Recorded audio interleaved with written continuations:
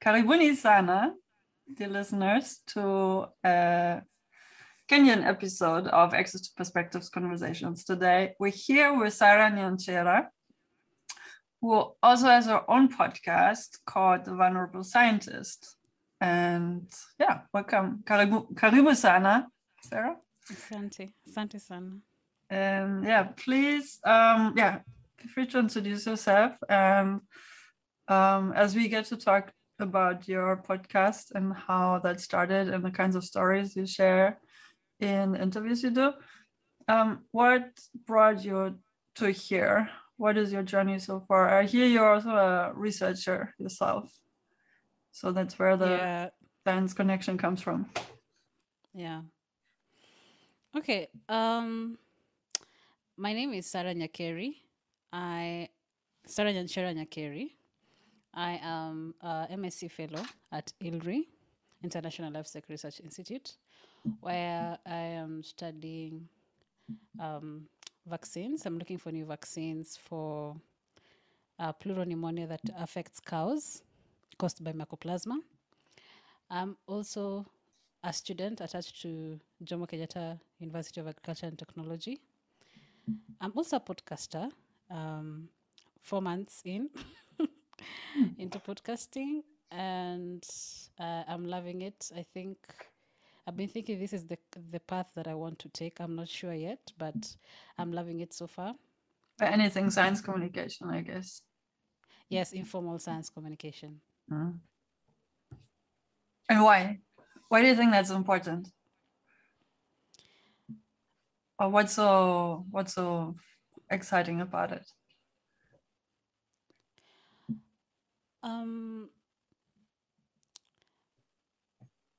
I think it's important to communicate what we do in the closed spaces of the labs. I think it's important for scientists to communicate that to people around them.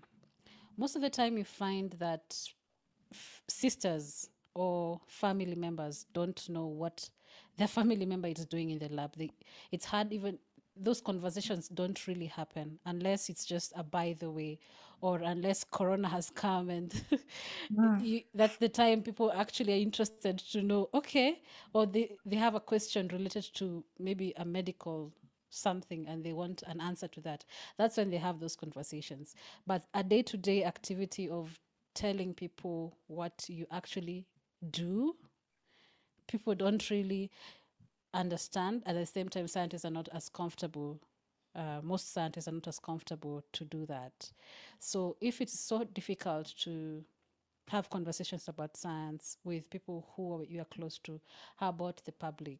How about the other people who we are doing this science for? We are doing science for farmers. We're doing science for people looking for new vaccines or diagnostics, but we don't tell them this is what you're doing. And when you finally come up with a technology, you want people to understand what you've done and what this technology you've brought up will help them and how it will help them. It's hard if you haven't taken through them that journey and let them understand what is this thing. And for me, that is why I try to help first scientists to communicate their own science through the different mediums that I use. And also I'm very passionate to tell the public what is happening in the science spectrum. Yeah. And in your area of research, like with research topics around cow or cattle diseases, your stakeholders would be farmers and cattle breeders, also Maasai, because they're known to be custodians of the cattle that eventually in Kenya also provides for, well, a percentage of the meat industry, right? Yes. Yeah. I've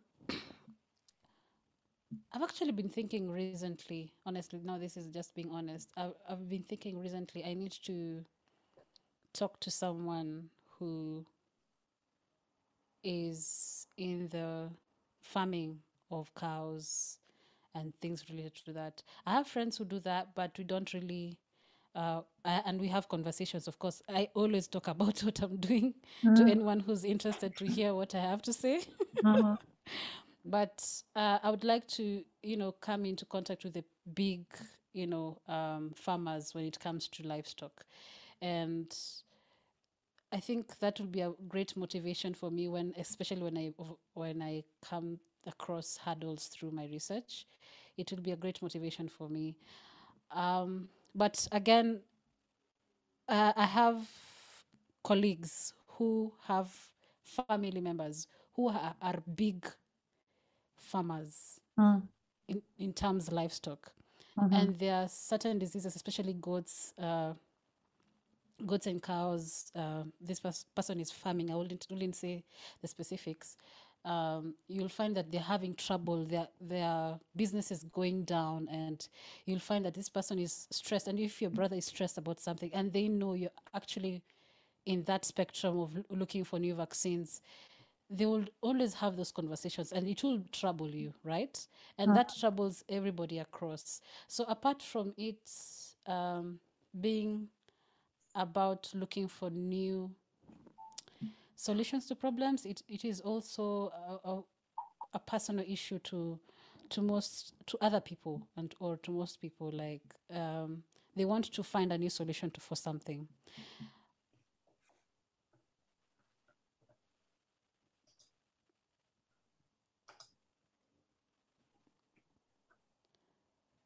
When I came to this project,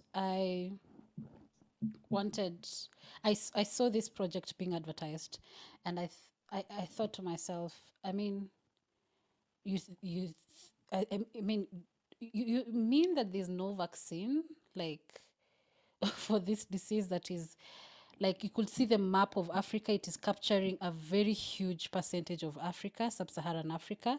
Like, Mm. it is endemic, like, in 12 countries, and Mm. it's majorly just Africa, and it's an African problem. And I was like, seriously, there's no vaccine for this?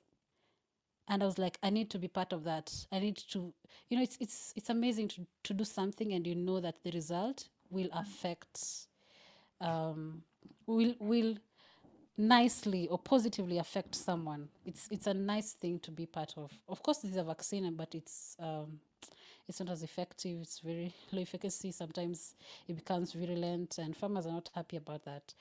But I got emotion about it. Like, it became a personal problem for me. So Mm. that's why I do what I'm currently doing, and that's the motivation that I have to do the project that I'm doing, though it's tough. Yeah, no, it's a great motivation to have.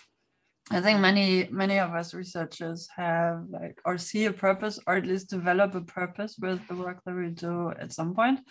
Sometimes we can't see it from the beginning, but then the more we dig into the topic, we see how things are connected and interconnected, and how we can actually have an impact with providing a puzzle piece to the bigger picture. It's funny because I actually have a Kenyan friend. She got this town. Well, she lives in the Masai Mara, and she's also from a cattle herder Maasai tribe.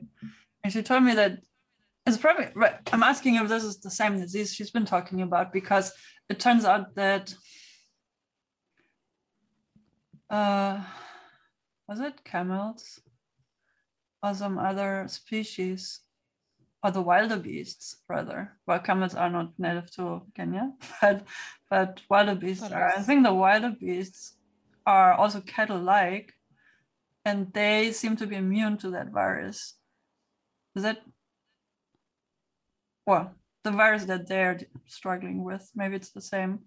So whenever, was it the other way around? Oh, when the wildebeest comes and they don't get infected, but then they can transfer the virus to the cattle. I think that was the issue.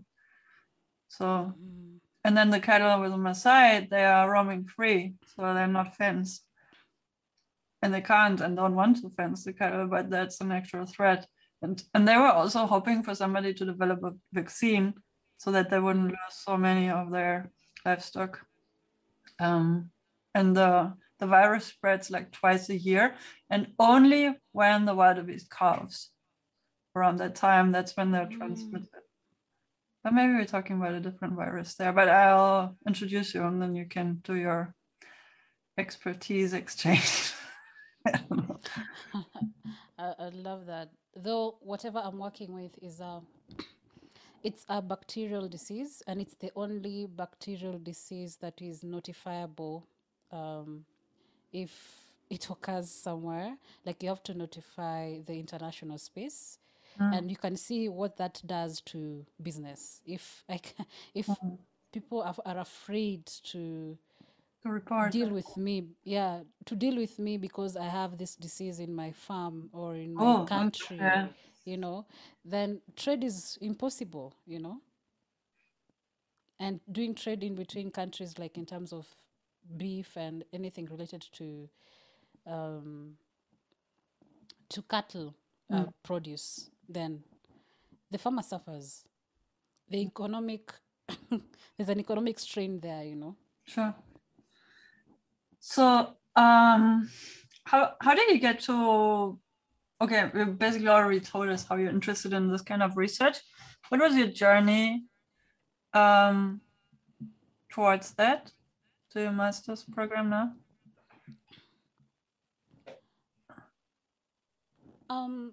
I when I was younger, I didn't really know what I wanted to do, but there's a time when I was in high school, I had a list, and in that list, I had a very huge list. But in that list, I remember I wrote somewhere I would like to be a scientist. There was a scientist, journalism, architecture, other things that are a very long list of the careers that I was interested in. And I remember I didn't know anyone who was in science, but I was really interested to be a scientist.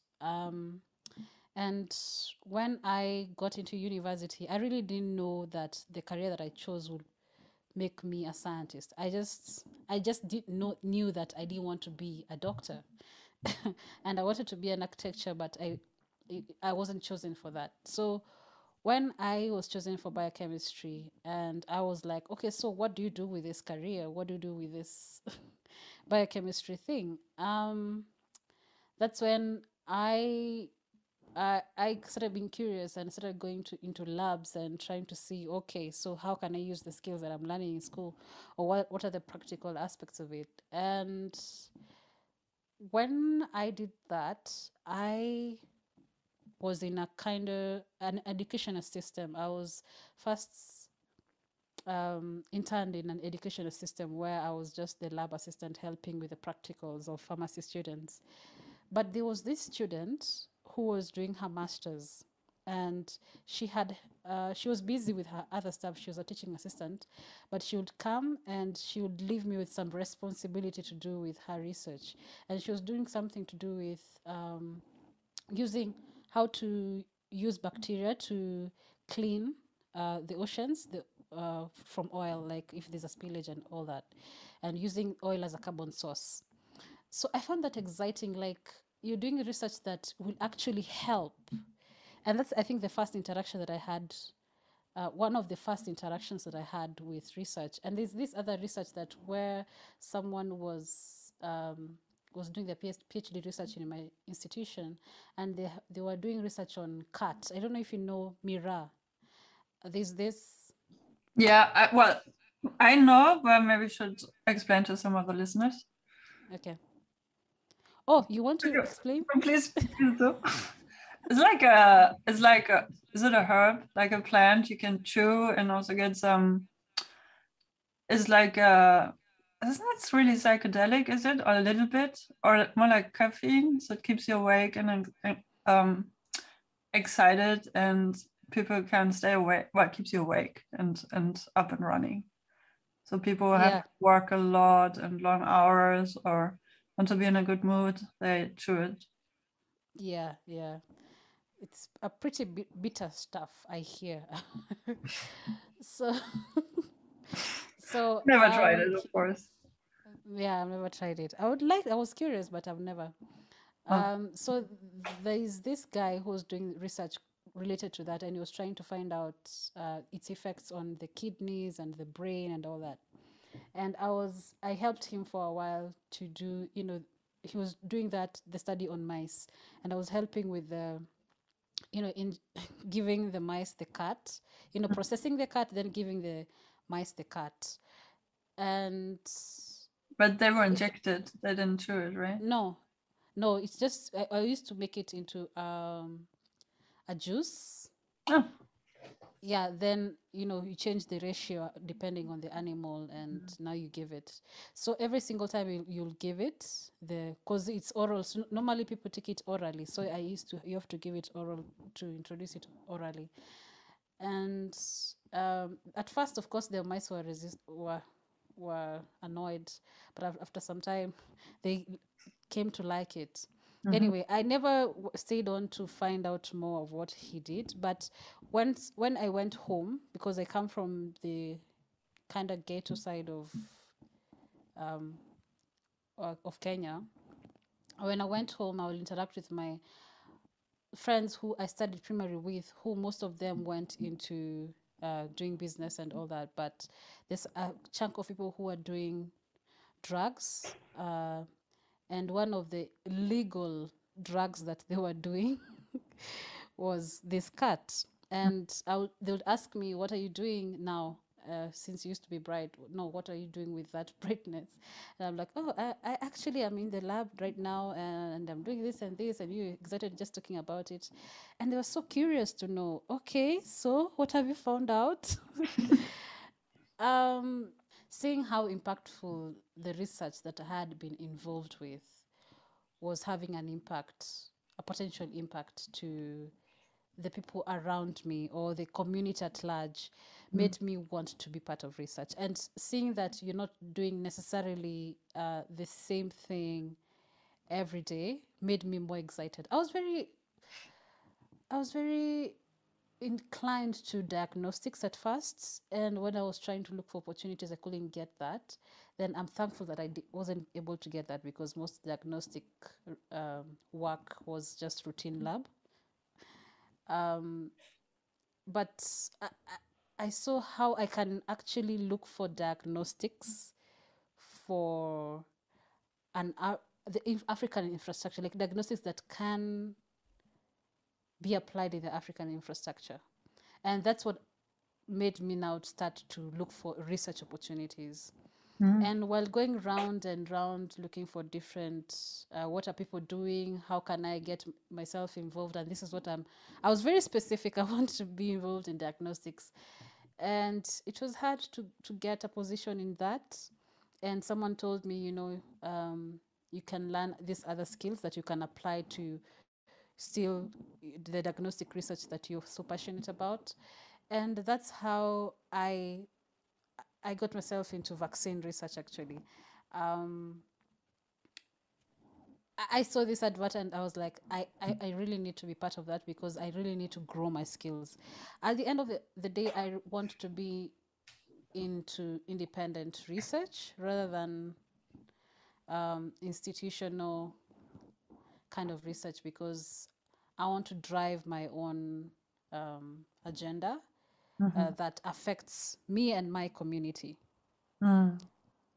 Yeah, so yes, I am in vaccine research, but my target goal is to go into diagnostics. So I have been in various placements. I think the only close diagnostic research institution that I was in was a HIV drug resistance diagnostics, where they were looking for patients who had developed resistance to certain ARV drugs in terms of HIV.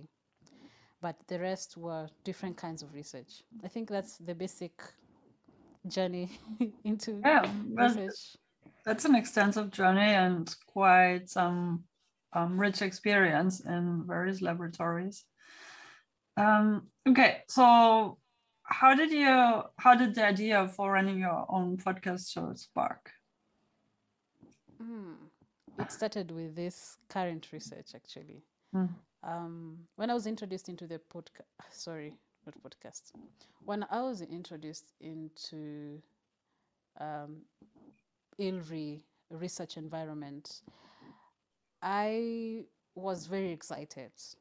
Of course, I was anxious because I wasn't sure, because I was coming to this big research institution and I'm not sure if I'll do my best. I don't know. I was just a bit anxious, but I was excited. I was very excited because I knew the kind of labs that they had. I had a tour before. I knew the kind of labs they had, and I knew the kind of resources that they have and the kind of training, soft skills training that they had. And I was like, I really need to be part of this. And I was so excited about that. Can you explain briefly what ILRI is?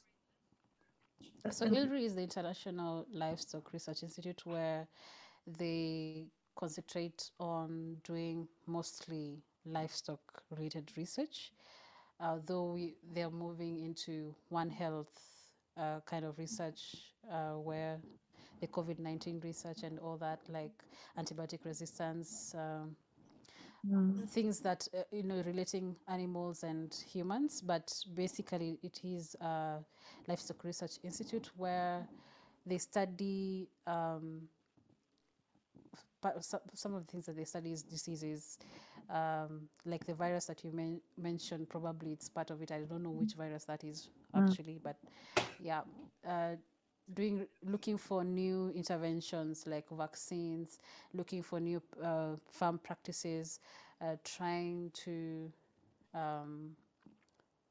help with reserving the genetic resources and all that. Like, it's just anything livestock, all kinds of livestock. That's the research that they do. That's the work that they do. So I'm part of, sorry? No, I was just going to ask, is an international institute, so it's globally connected and based in Nairobi, Kenya? Yes, so it is part of the CGIR umbrella, where they do food security related research. There's like SIP, where they do the potato and all that. But now this is the umbrella that does the livestock, and its headquarters is in Kenya and Ethiopia. Yeah, that's how I found myself there. Okay, thank you. Okay, and now there, how did you come up with the idea for a podcast? Yeah, so while I was there, I was in spaces where I could see people walking around, because there are people from different backgrounds, different kinds of research, and since it's a campus, it has also host other institutions. So there are very different people who looks very serious, and they look like they know what they're doing, and I was like, I'm so small here. But I was like, okay, I think I know what I'm doing. I think I've had experience, very short experience in different institutions, so I can figure myself out here. So the first time I was trying to, just a brief, I'm trying to create a library, a mutant library for mycoplasma, specifically the mycoplasma mycoides subspecies mycoides, which affects cattle. And we're trying to understand the different functions of genes, and also how the pathogen interacts with the host. And we're trying to look for the virulence genes that cause this disease, and see how we can use them as new vaccine candidates. So when I was creating the first part, where I was creating the mutants, it's since it's a very complicated bacteria that is a bit different from the normal bacteria in terms of how it looks and its make. There are very few genetic tools for it, and the fewest that have been worked on before and been successful, though not always reproducible, were the use of transposons. So when I first did my first trial with creating mutants, my first transformation, it worked. Then the second time it was better, way better. Like it was way better. The third time I tried it, it was okay. I thought it was okay, but it wasn't. I realized later. Then the fourth time I tried it, it didn't work. Nothing. Fifth, nothing. Sixth, nothing. I was just like, oh my goodness, time is going. I felt like I don't belong here. Imposter syndrome just became amplified. And I was like, oh my goodness. there's something wrong with me. I really thought that there's something wrong with me. And I started having conversations with people because people would see me come so early and leave late, and they'll be like, "Oh, okay, so it looks like your research is going well. How is your research?" And you're like, no, don't mention it. Oh my goodness, Like, don't even ask that question. can we just burst the bubble here? Like every single researcher on this planet feels that way most of the time. I would bet like I don't know, $10,000 on that statement. Oh, yeah, please. But nobody thinks other people would possibly have similar thoughts like us. I actually started thinking about the other person, the other people who were interviewed with me. I didn't know them, of course, but I was like, if they could have picked the other person, then maybe they would have had an easier time. They would not have been wasting money on me, because I am wasting money. Because you're just thinking about money, the money that is going down because of the failed experiments. And that really ate me. And when people started asking me those questions, I found myself saying a lot. I found myself just talking about it. And if they had time to listen, they will give their feedback and they'll tell me, even me, sometimes my things don't work. Sometimes I have to repeat something, and and they're like, if you're doing something and it works, then there's something wrong. Yeah. Is that even research? Seriously. Can you replace sometimes with normally? Normally things don't work as expected in the laboratory. Can we just put this somewhere up on the wall? Yeah. And having these conversations with them, and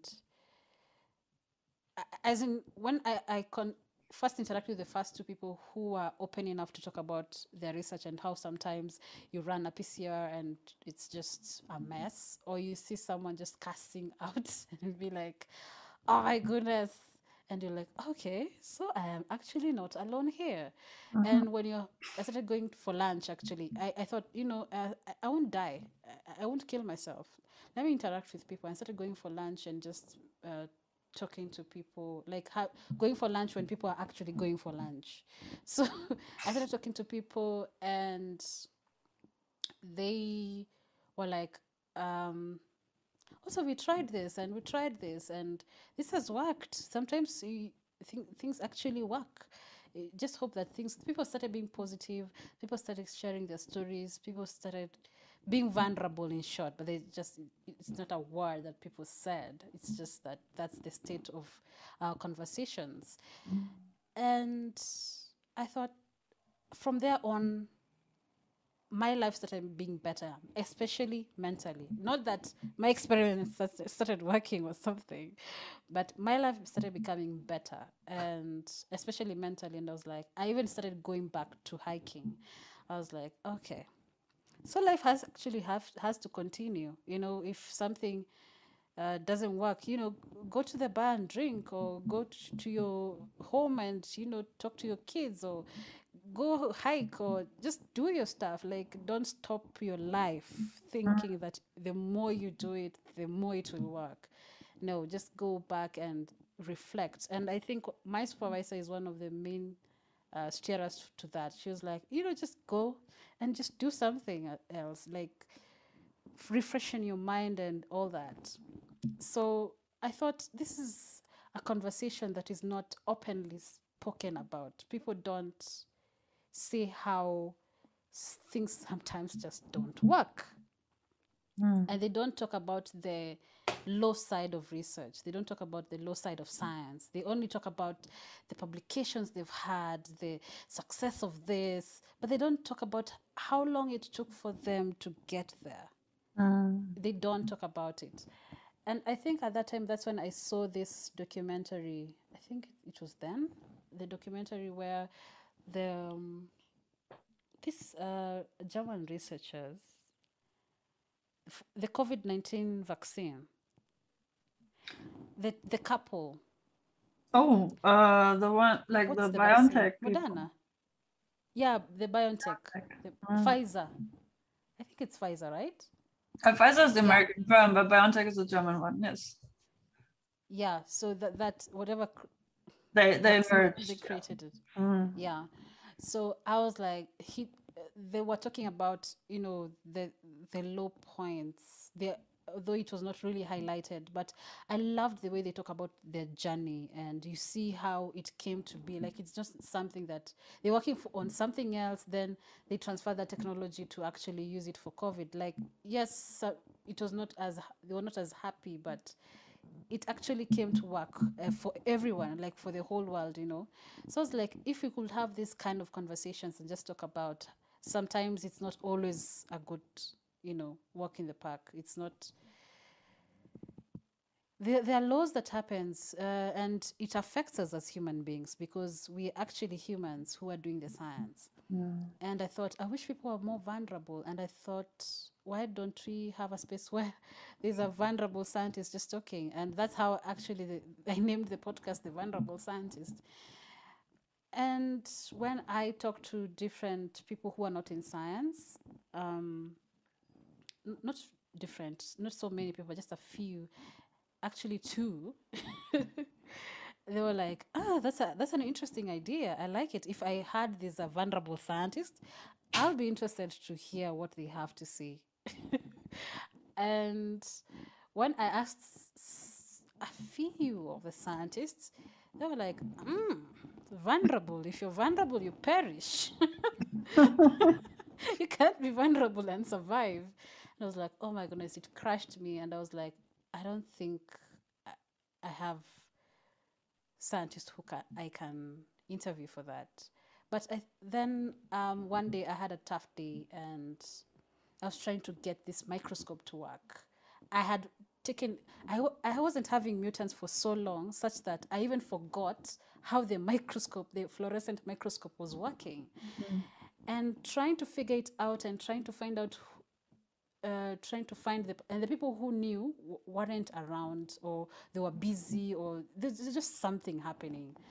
And I was so frustrated. I couldn't get to change the microscope to show the GFP, okay, the green fluorescence. I couldn't find out which button was it. And it frustrated me, and it spoiled my day. It really spoiled the rest of my day. I sat in that dark room, and I just didn't go for lunch. I just listened to YouTube. I just went away. And the whole day was ruined, and I went back home. And before I got home, I started crying on the road. And when I got home, I took my mic. At that time, I had a mic already. I took my mic.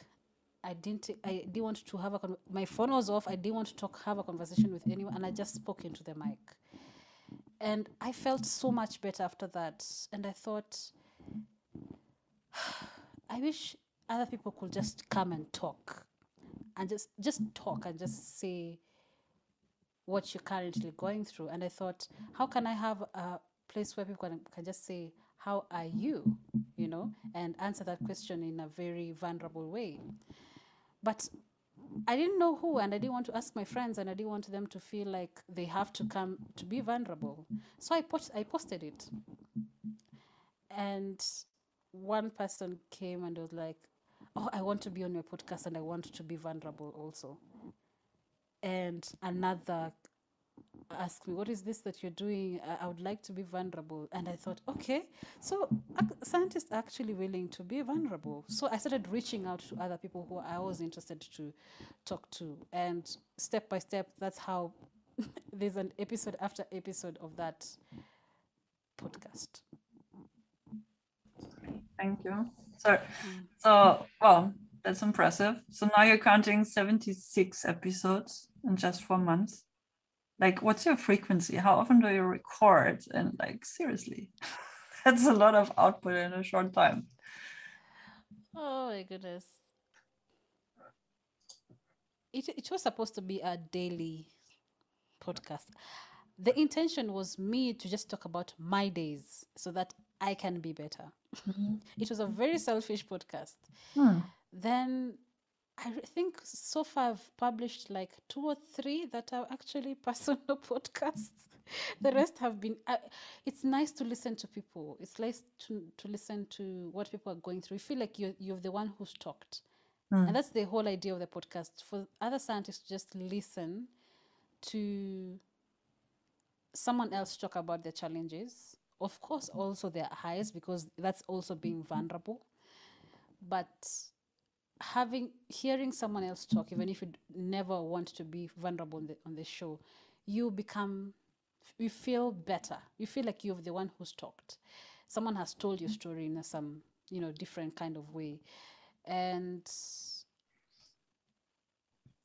since I was publishing people's stories, there's the editing, there's the looking for the guests, there's a lot that comes, there's a lot that comes with editing a podcast. And sometimes you're having a very bad day, or you're so busy, or you're just tired, or you just don't want to listen to a very emotional story. Maybe you're just not in that space.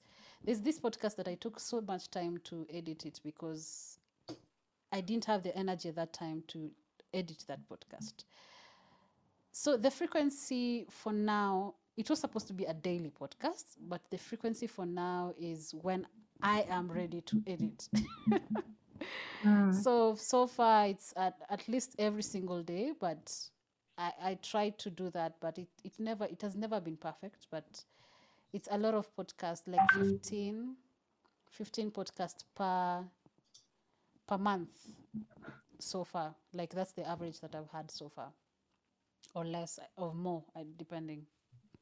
Well, that's still a high output, and and highly valuable information to share with researchers around the world, really. Can you share with us like 1 or 2 of the most compelling stories? Like, you can also mention the speakers by name, or what are stories or situations that were shared with you in your podcast by people that were compelling to you, were like, oh, I want to mention this here, to also suggest our listeners to look into your podcast or listen into whether. Like, what's one episode that comes to mind? I'm sure it's difficult to pick 1 or 2 of them. Yeah, it's hard to say which, because I love all these conversations that I've had, that I've posted. I love those conversations. Of course, I've not posted everything, because sometimes someone can come and be so vulnerable that they're like, okay, I need to redo this when I'm not so vulnerable like this, because they share a lot. But one of the podcasts I think that stood out, that I think I really connected with, was with Faith Zablon. She had a very, very, I don't know, weird experience in the, coming from doing a master's outside, then coming to Kenya and trying to get an opportunity. And for over 9 years, you're still looking for an opportunity, but you're mentoring students to get the opportunities out there, or they get their PhD, but you're still looking for a PhD, or you're still looking for a space in the research community, and you can't get you're qualified. And one of the reasons is because you're a woman.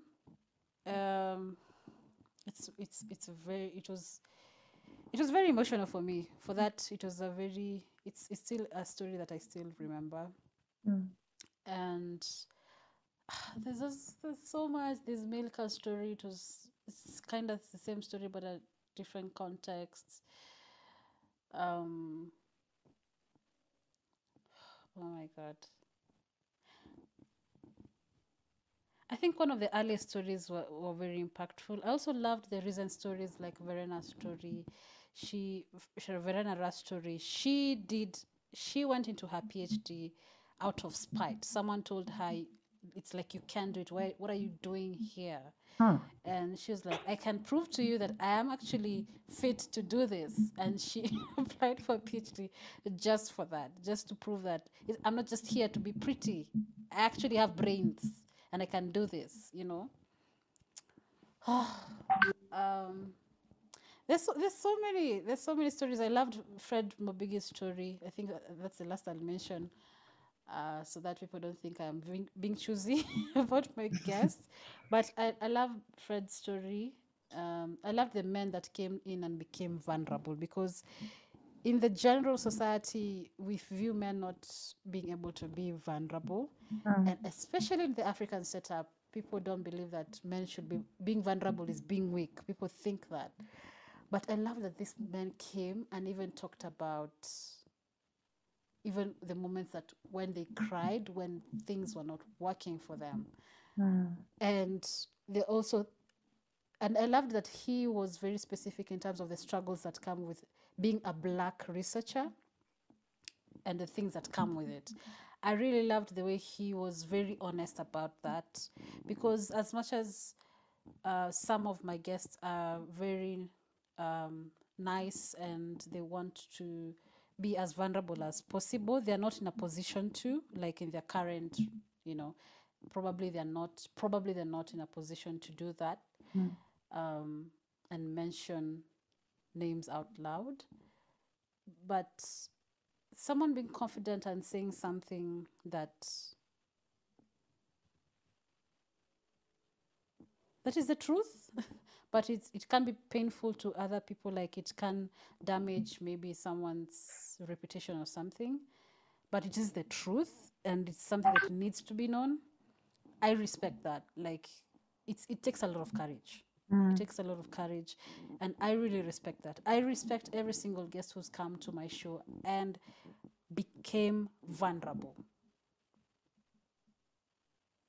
and I salute them for that. I had to get 40 plus to realize how being vulnerable actually makes us stronger.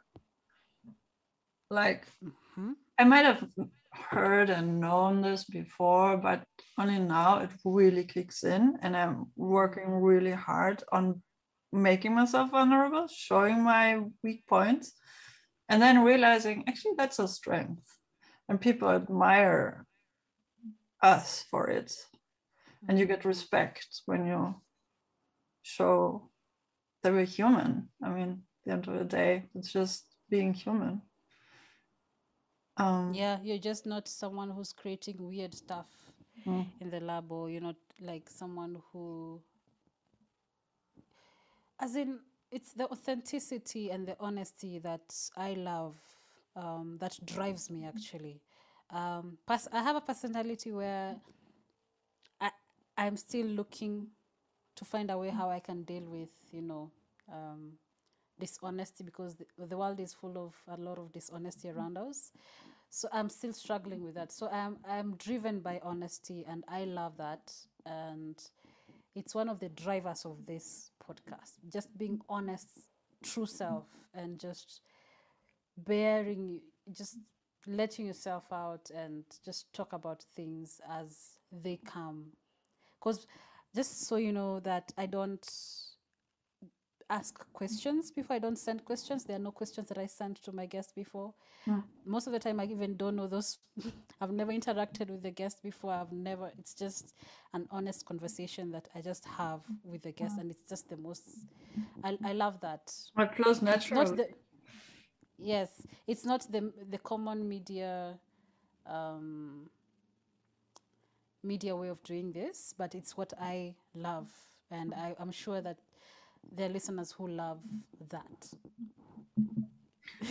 Have there been people who regretted to have been on record with making themselves vulnerable and ask you not to publish it? Yes. Yes, I'll say yes. I'll just say yes. Yeah, no, that's okay. I don't want to dig any further. And it's good that it's possible. I mean, it's not that they sign a contract, whatever they say. No. sometimes for me it's important. I don't get like annoyed that you've wasted my time. No, because sometimes just having that conversation, there's so much you learn from people's stories and what they have to share, and that's enough for me. And since I'm not selfish, that's why I actually share it. But that's usually enough, and it's actually good for the guests who come in and just share the stories and answer the questions that no one sometimes has ever asked them. They just ask them about their research and what is this that you're doing. They don't really care about the story. So them coming in and answering questions that they never even thought about sometimes is is a good thing. I've always asked every single guest, off or on record, how do you feel after having this conversation? That's a very common question that I ask. And an important one also. Yes, a very important one, because you don't want to leave someone worse than you left them. You want to leave someone better. It's not like you just took and took. You want to give. So that I love the responses. I really love the responses that we have. And I respect when someone says, can we repeat this? And I know that probably they got to a point where they felt, oh my goodness, that's a lot. Let me come again. All the time, like, give me a break myself. Yeah, they're like, I think I need to, because not everybody's ready for their story to be public about certain things that they share. And sometimes I'll get people who'll say, sometimes someone will ask me to send them the recording so that I can edit a part that they would like out, or I can edit a name, just a name of something, but maintain the story. I get that, and I respect that. It's okay. Like, it's okay for someone to say, at this moment, I don't want this to be out yet. Yes. Yeah. And there's nothing dishonest about that. It's just they're choosing. But there's still the option of sending an email at some point going, Sarah, what we recorded last year, now's the time, let it fly. Or before I started this podcast, I had tried another podcast. That's why I had the mic. And it was just chat with a young scientist. I didn't know when I hadn't thought about it through. It's just I just wanted to have conversations with people and write about them or post them. I hadn't thought it through. I had a lot of conversations that I really never put out there, and I was still trying to figure out how do you ask questions, what kind of stories are relevant. Though I thought later on I discovered all of them are relevant actually. And one of them, I really loved the story and I posted it. It was one of the stories that I posted. And the things that they talked about, mentioning things, some data related stuff that they mentioned. Someone came to them, one of the bosses, and like, you need to delete this part, or you shouldn't have talked about this. And I had to, since deleting the parts that she had said were not, will just make, I don't know, at that time I didn't have that energy to just delete the important parts of the story and remain with the other part. I was like, okay, let's just redo this. Actually, we've tried to redo it, but it just never worked. But that has happened before, just to say that that has happened, though not on the Vulnerable Scientist podcast, but that has happened before, where someone mentioned something and they need that to be taken down. And I took it down. Yeah, but when you share something online, it remains online, in some sort of way. Though it's not no longer online, but in some sort of ways, it's always online. I said also the other way, when somebody said, can you not yet release this, but maybe next year when I'm done with my thesis? Without, I mean, I'm not talking about somebody wanting to blackmail somebody else, but just because they're still in the middle of it and they didn't process it quite, so they need some distance to it. Yeah, okay. So that has never happened so far. But what has happened is when I approach someone and they're like, I'm not in the right, I would really love to do that. And you'll see that they really want to, but not now, maybe in terms of where they're working or what they're currently going through, or they're busy, or what they're currently working on, they don't want to probably talk about it, or it's just, it happens before. It has never happened after, like someone telling me to postpone a certain recording. Yeah. I also get the response, oh yeah, let's do a podcast, just not now because I have so much work or something else. Or I'm not ready, or I don't have a topic to talk about, or yeah. Great. Is there anything else that you would like to share about the work that you do? Or maybe to conclude with what's next? Like, do you have like a threshold that like to hit 100 episodes and then off to the next topic or off to a new chapter? Or is the vulnerable scientist gonna stay with us for some time? And people can sign up to be interviewed by you. Oh, that's a good question. I used to think I was alone, that I get to a point where I'm like, why am I doing this? I should quit. I feel like I'm quitting. I should just leave this thing alone. And I actually realized just a few hours ago that I am actually not alone in that. There are podcasters who are very passionate about what they do, science communication, but sometimes you get those moments. Yes, I've had those moments. And no, I'm not planning to quit. I still want to do this for as long as I live, or as long as I have energy to do that. Because there's so much energy that listening to people can take from you. And that's why it's hard to always record. I want to talk and listen, but sometimes you're not in a headspace to listen to a story. You're not mentally in that space.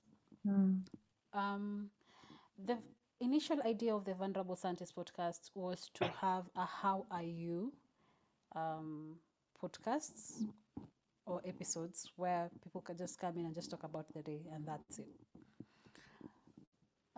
But asking someone, how are you? People always say good, and they probe further, and they still say, yeah, I'm good. They probe further, it's still the same answer. I just intervene here and say, if you ask a German, how are you? You will get the full answer. And embrace yourself for a monologue because you get the full picture of what's going on in their lives. Yeah, but it's different. Yeah, but it's different here. Like, but really, because when I go to Kenya and you are in line for the cashier in the supermarket, people have conversations, and usually starts with "Habari yako, how are you?" And then the whole family story is like, "Oh, and this niece got married, and this happened, and then that, and then." For that, at least those people know each other. Like they have a base to talk about. But for someone to just meet me as a stranger who know each other, it's very hard. Yeah, it's very hard for them to just answer that answer. And most people actually don't know how to answer that answer, because no one has ever, most people don't really ask that question with the intention of really knowing how are you. It's just a greeting, habari yako. It's just a normal greeting. So I thought, let me first get an acquaintance with these different people by knowing the stories, and that is just having an issue of just talking about the highs and lows only, just talking about how what are the things that you've experienced throughout the journey, the highs and the lows? Because as much as we talk about the lows, vulnerability for me, I believe, is also talking about the highs, like talking about the joys, talking about the emotions that come with everything to do with your career. And those are all emotions, the sadness, the anxiety, the happiness, excitement, the joy, everything that comes with it. So for me, that's how I believe what being vulnerable means, the highs and the lows. But now I am moving to an episode where now I bring in the previous guest, or the few guests who I've gotten who are able to answer that question, and I put it as an season. Just how are you? Just talking about typically your day and just talking about what has happened, and that's it. Yeah. So yeah, that's the next phase of the interview, the interview of the podcast that I am working on right now. The casualties of research, in a way. Yes. Just talking about no need to explain anything, no need to explain what is genes. Just come and just talk. When I was starting to have deeper mental issues when it came to my research, I tried to reach out to a therapist, and when lamenting about all these things, they really didn't understand what I'm saying. And I was like, I felt misunderstood. It's not like I'm discouraging anyone from, visiting a therapist, because there's so many things you can talk about, and there are other therapists who can actually understand what you're saying. There are actually people who are not in science who actually understand. They take their time to understand. But my first encounter was not, of course, that's not, I don't know how therapy is, but for me, I don't know what I was expecting. That's what I was expecting in my head. Like, just talk to someone who is not necessarily my friend, who will not necessarily who will just listen. And I couldn't find that. And I think I would like people to do that, either offline or online.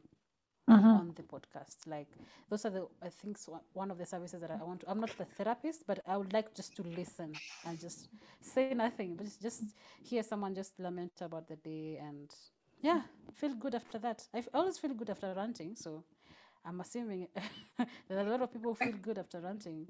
Seriously, I think you're filling a void here. Like, this is such maybe that's what some scientists manage to do during lunch breaks. I don't see many, as you said earlier. Like, usually it's about success stories, maybe some little struggle, but they certainly don't lift the lid to the dark episodes of everybody's experiences. I mean, there's also, I've come across also, I've had previous episodes, two by now. One is to be released soon or will be released by the time this one is released, with a friend and colleague, Havemann. And she's also into mental health in academia. So she's also a researcher in psychology, and she specializes in all kinds of working groups and organizations, associations for mental health and for researchers. And I think, and I've also had my depressive episodes and my anxiety moments, like many of us do. And I've discovered REMO is also a research for mental health organization, or researcher mental health organization. So luckily there's a lot of, or increasing amount of, conversations around mental health issues and mental health, like how to preserve mental health as a researcher. It's sad that we have to talk about this, but maybe it's also about, like I said, I think you're filling a void, because what we need to have is more honest conversations about what it means to do research. That is quite frustrating most of the time. And some people joke about it, but then to actually walk through it is another story. Yeah. And I think it can prevent a lot of people having to go and see a therapist who very unlikely understand what we are working through and experiencing day in and day out with the pressure and expectation by ourselves. I think that's what put most pressure on me, was my own expectation. And that's also what helped me the most when I realized that, hey, the other PhD students in my program, hey, they have the same fears, they have the same thoughts, they have the same self-doubts. And whereas coming together and finally towards the end of my PhD speaking up what's happening made me be like, what? Oh, it's not so bad after all. Like what you explained earlier. So yeah, please continue having these conversations with the guests, and I think it will inspire, for sure will inspire many other young and also senior researchers. You know what people don't know, when I have the conversations on record, if it's 2 hours, there's probably 3 hours that is not put out there because it was off record, like it was intentionally off record. Just finish, maybe before starting a podcast, you just have a conversation, or which is very rare, but after finishing the conversation, we talk a lot and talk and talk, and people feel good after that. And I think I have come to recognize that I think I'm a good listener. I'm not a perfect listener, but I think I'm a good listener. And if who's the judge here? We're not saying not perfect. Nobody's judging. Yeah. Just say good listener. Yeah. I am a good listener, and I thought, why don't I use that gift to help someone? Because sometimes people want to talk, they want to talk, but they're not ready to talk on record. So why don't I always open that door, like, just come, let's just talk. You do want to talk? Let's just talk. Because I feel like you want to talk, but not now on record, but let's just talk. Or maybe you really never want to talk on record. Let's talk. That happens too. Like they really don't want to be on record, but they want to talk. So we talk. And I love it. That is a great final statement. Please continue with the great work you're doing. Well, sure you will. So get what I ask. And I'm curious. Yeah, I'm looking forward to the next episodes that are coming up on your show. It's got, well, we put the link in the show notes. www.Sarah Nyanchera Nyakeri.co.ke for Kenya, and / the Vulnerable Scientist podcast, all in one word. And that's where you find all the currently 76. By the time we hear this, probably up to 100, or maybe close to. Yeah. Explore, listen in, and thanks for being on the show. I want to add something. Sure, go ahead. I'm thinking of adding a website where all the information that has been on the podcast can be either written or posted there, or any other services that will be offered in relation to the podcast will also be posted there, or a kind of database of the scientists and what they are doing, and profiles of the scientists that I have interviewed will be there. Cool. And also some of the resources that are being shared during the conversation, right? Yes. Excellent. Yeah, I think this is a huge resource of knowledge, and also to seek assistance if some of us feel low sometimes. There's always a hand to reach out to pull you up again. Santi Sana, speak soon. Thank you so much. Okay.